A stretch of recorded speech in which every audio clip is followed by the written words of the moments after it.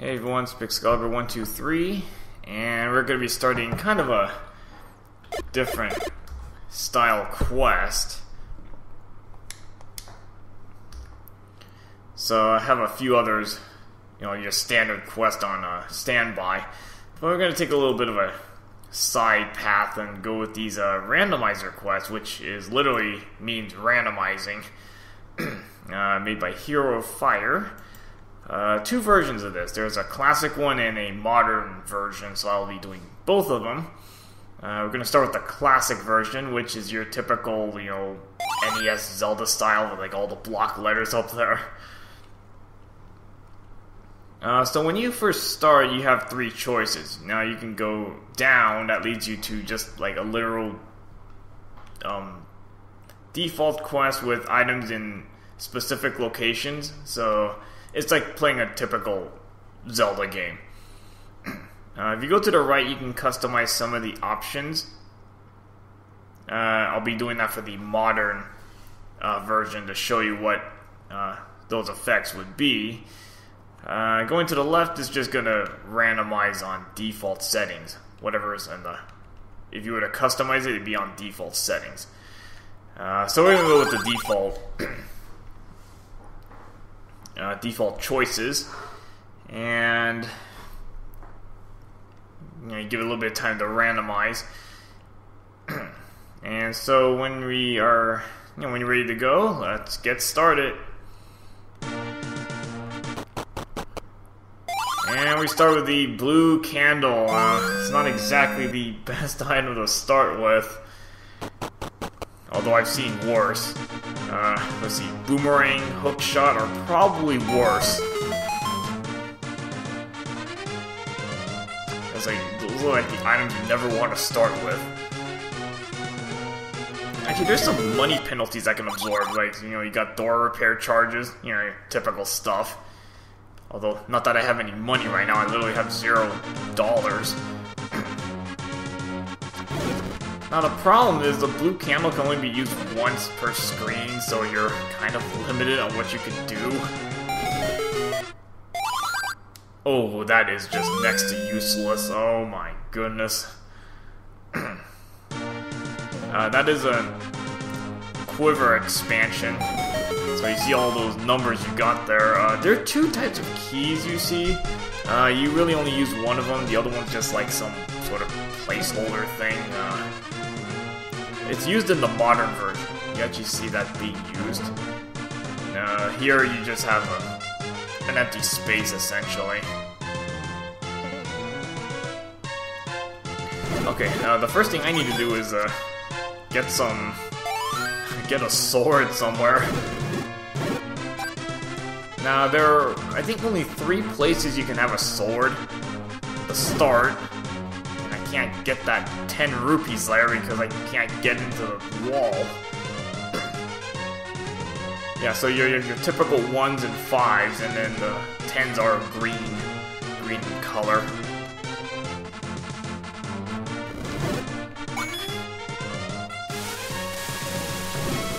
But again, this isn't the worst item you can start with. I think it's like probably the boomerang and hookshot are probably lower than that. I mean, those are really bad items to start with. You have your sword, you can start with a wand, cane of Burna, I've seen, a hammer, which is not a bad item, it just has very short range. Yeah, same old money-making game. Honestly, the secrets in this are the same, and that is not what I needed. Oh my gosh. Well, I know where the sword is. Unfortunately, it's in a spot I didn't want it to be in. This is really bad right now, is it? Because all I have is a flimsy blue candle and it doesn't do me a lot of good right now. I can't do jack squat. Oh man. Pretty much want to start with ideally like a sword or a wand. This is probably where I have a high risk of dying because I have no way to defend myself. And I need to find hearts fast.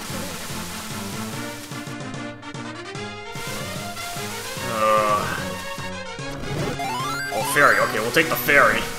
I'm more than happy to take the ferry. Get myself back up to speed now. This really sucks. I can't do anything right now. And still a heart container. I don't know what this was before. I'll have to put in the comments what it used to be. Although in the original Zelda, you choose the potion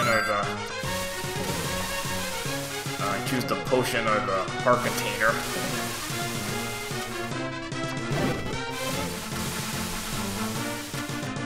I got some bombs, so I can actually look in here now. And another heart container.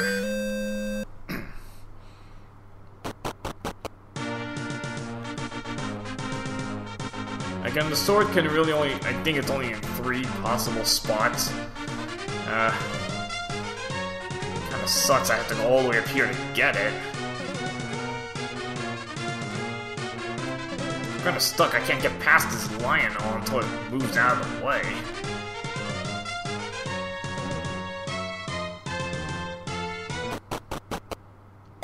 And there's your sword. Again, it only can be in those 3 places, at least from what I've read. Because otherwise, you can get yourself completely stuck because you have no sword.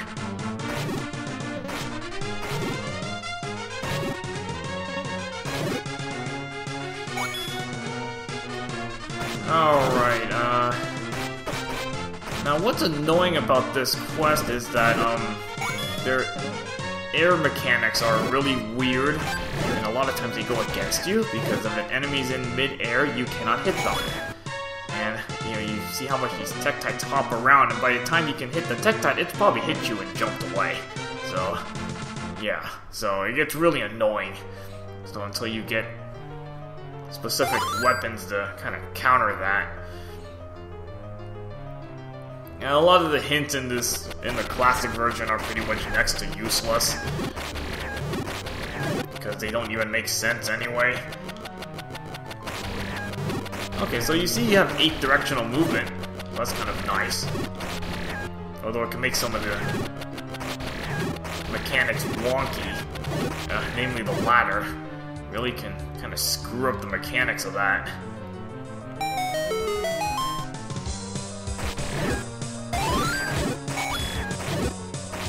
Again, there are no new enemies, at least for much of the game. It's pretty much just standard enemies. At least that makes it a little bit more of a relief.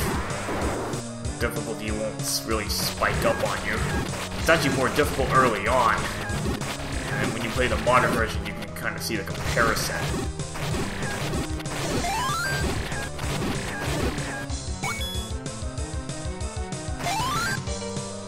And bomb bag. And again, you really want to secure down key items quickly. Some examples include bracelet, flute, step ladder. If you can get the feather, that's bonus points for you. But there are a few items you really want to get down quickly. Make your life a lot easier.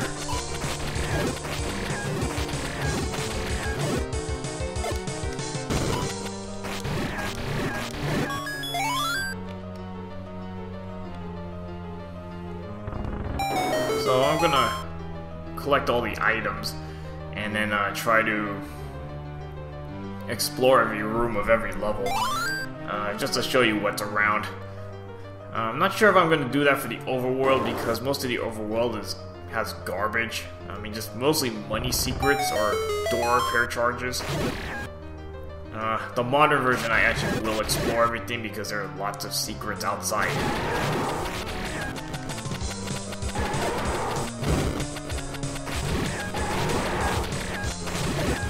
I got more bombs, I might as well use some of them. Especially when you get freebies. Got a 4-pack of bombs for you.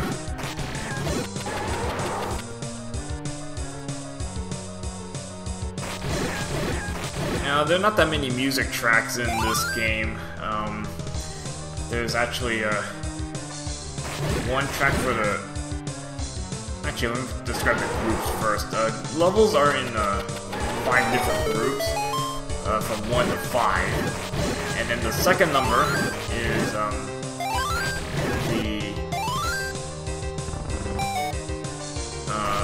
well, there's the power bracelet. The second number is the actual level, like, you know, your typical 1 through 9 levels type thing. So, the first 2 groups have one, like the original Zelda 1 music. The next 2 groups have... Okay, I'm not even sure how I managed to dodge that, honestly. Like, if you get perfectly in the middle of 2 columns, you can actually dodge both sides. So, you know, boomerangs were missing me from both sides there. It's not like I was trying to do that. I mean, you didn't have time to position yourself. I was almost ready to get my bombs out.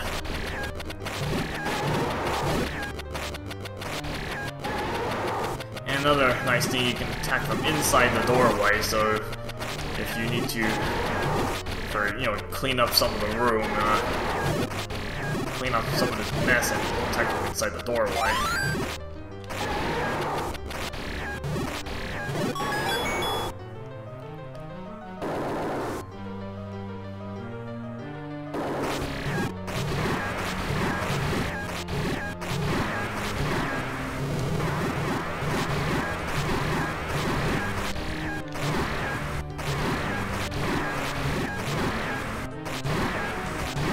So 5 groups of levels, there's pretty much only, I guess, 3 soundtracks. Like 1, 2, 3, 4, and then 5 have their own soundtrack. And then, well, actually the level 9s actually have their own. It's like 1 song, actually.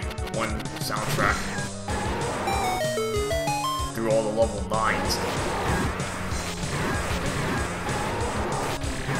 The modern version has a bigger variety of music choices. I mean, when they mean classic, they really mean classic. All you'll hear will be like traditional Zelda music.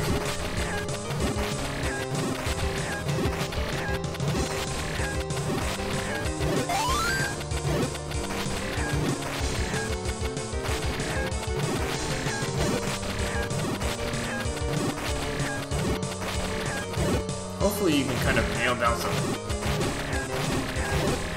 big items early. You know, you get a ring or a sword or something.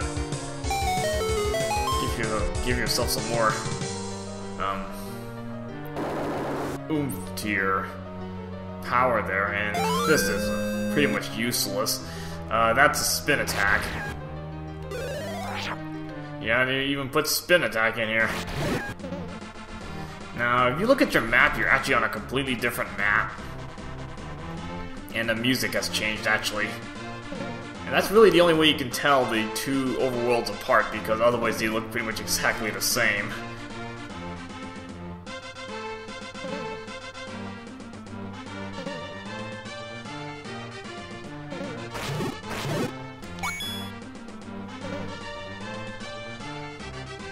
I mean, seriously, you'd be hard-pressed to tell the difference unless you listen to the music.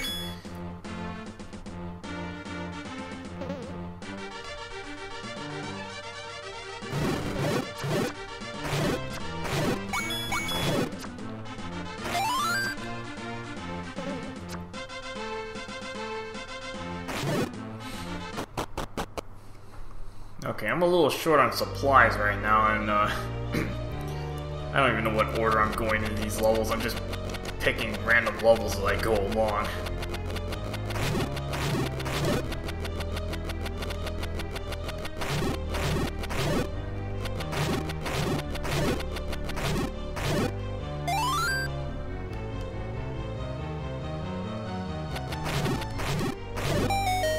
And oh my gosh, that's just next to useless there.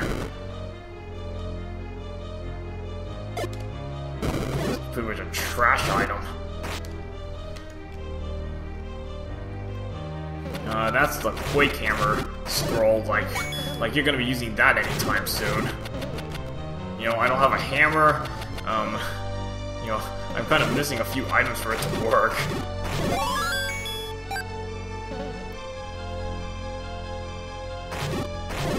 I'll try to show off as much stuff as I can. Although there's not that big a variety of items, so I should be able to at least show off what each one does.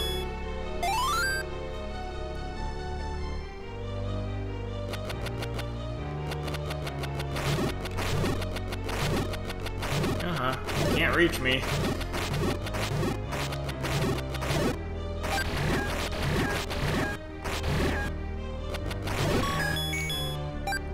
Yeah, so if you get perfectly in between two tiles, kind of dodge both sides.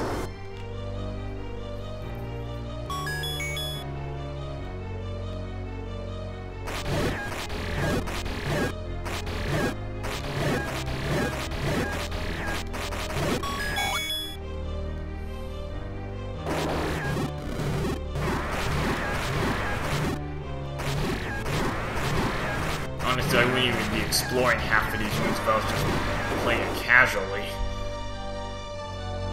And just to be complete, I'm just gonna look through all the rooms.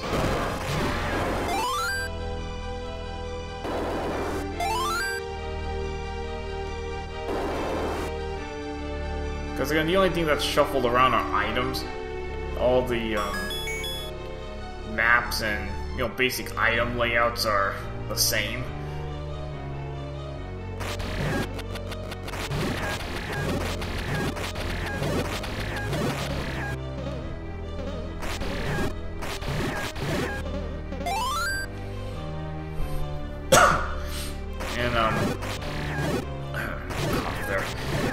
The clocks in this quest they're temporary, but they last a little longer than I guess, usually when they're temporary, they're 5 seconds. Here they last, I think, 10 seconds? Maybe 10, 15 seconds? Basically, you do have enough time to clear out most of a screen with that.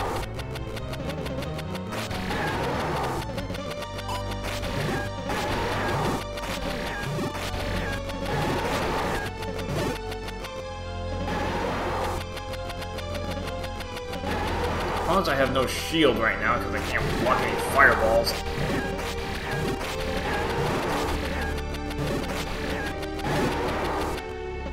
At least I got rid of a couple, so it's easier to dodge only one. Bombed it, so that one's gone.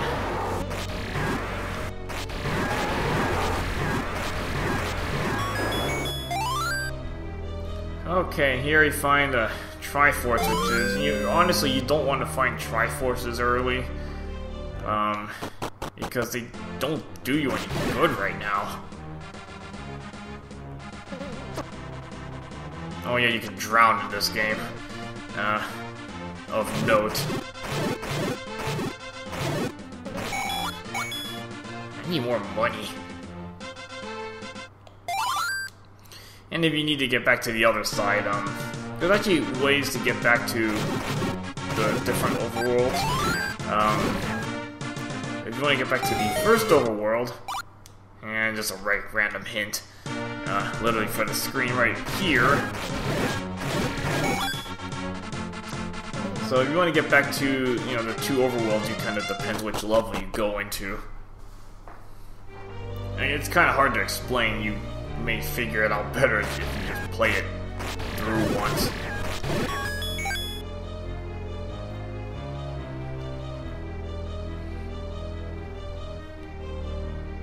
And I don't think that door trick works in this quest, so I actually don't even think it works in TC in general.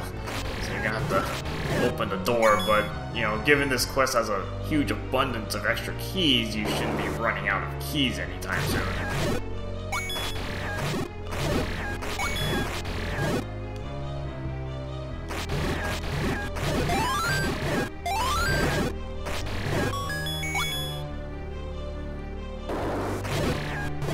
Pretty much the map layouts are identical to the original. So if you know those, then you should know these as well. Because, you know, nothing really changed.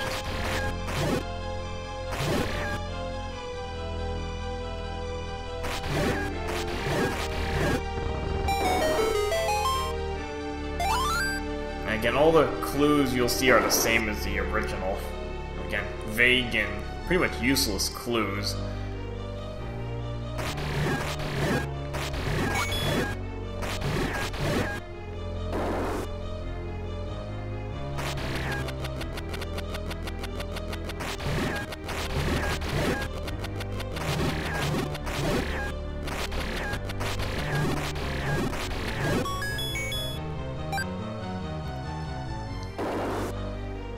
Trying to find something a little better. Hopefully better than what I got last time.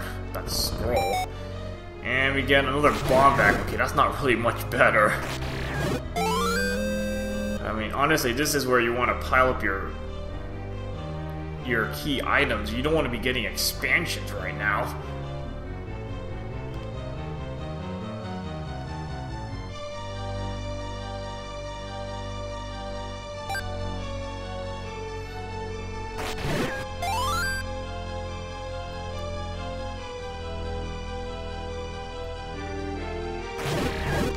So far, I have not really found much at all. I've already got a couple of sword techs and stuff, which are, you know, basically useless right now.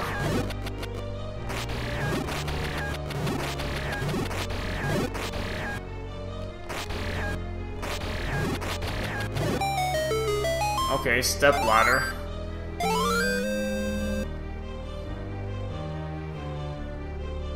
I suppose that's a little bit better.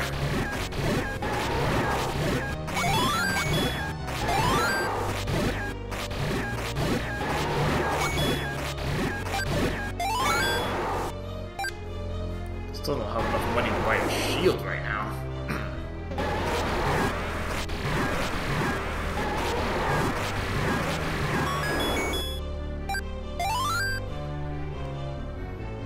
And we got a cross, which...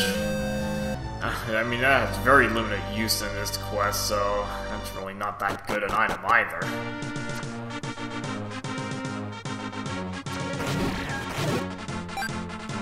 Okay, this is kind of a... Yipes. What should I be doing right now?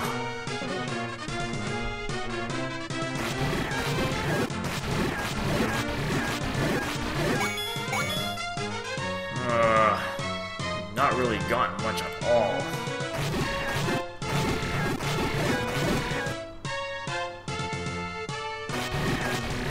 I mean, if you lock down your good stuff at the beginning, even if you go through a slump later on, you don't really find anything, but that doesn't really matter if you actually have your, you know, your essentials down. You at least can work with that. Right now, I don't have much to work with.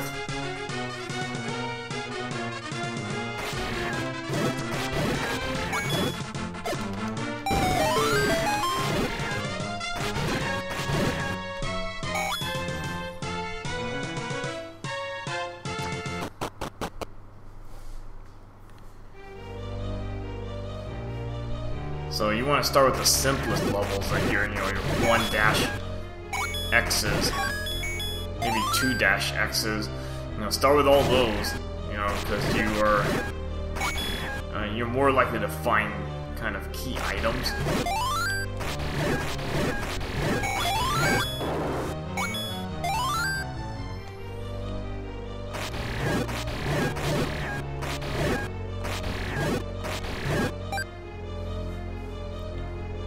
Stock up with some extra keys and all that.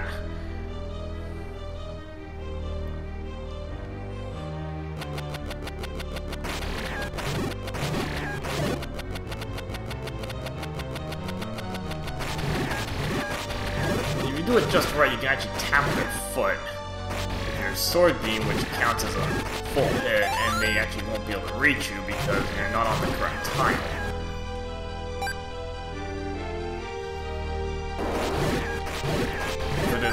You with the projectile.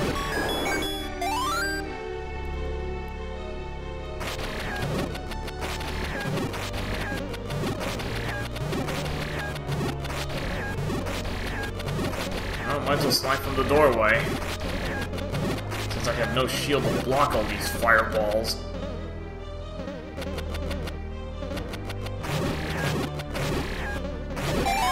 And I got arrows.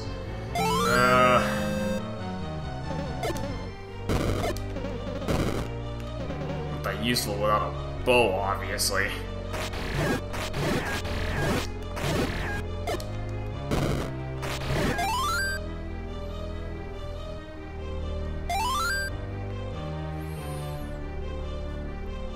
Now the interesting thing here is that, I don't know if it's just something with the ZC engine or what, but when I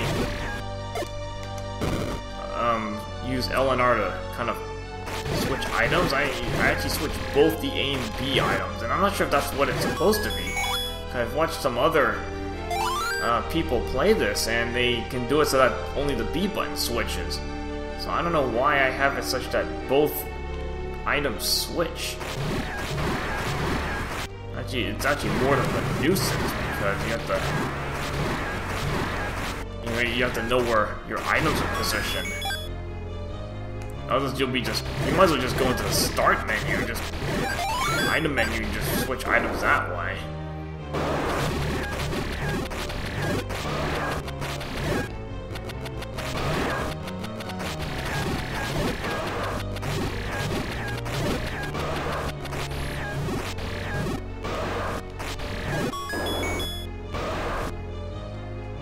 And again, after every boss, you get a piece of heart. Stock that up. And blue ring. Alright, okay, now we're talking some good stuff now. Alright. Blue ring. It's always good to secure that item early.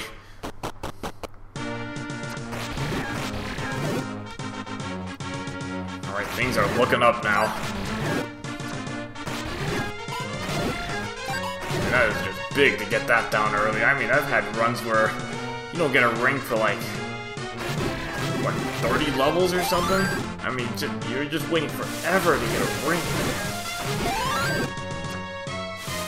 And just getting that secured down is actually, I need to buy a shield.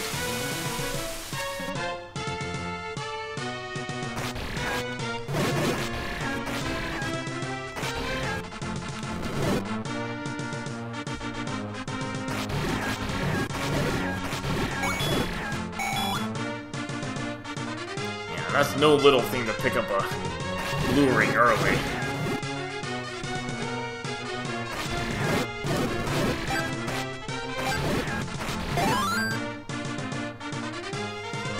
Most of the shops don't really have anything in them, so you really don't need to buy that much stuff. There's actually very few items you do need to buy. Mainly the magic shield might be about it. And then some, enemy bait. Other than that, there's really not much to buy.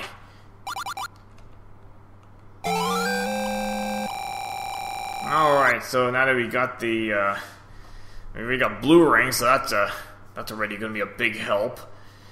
And next part, we will continue on, find some more levels to go through. Alright, see you guys later.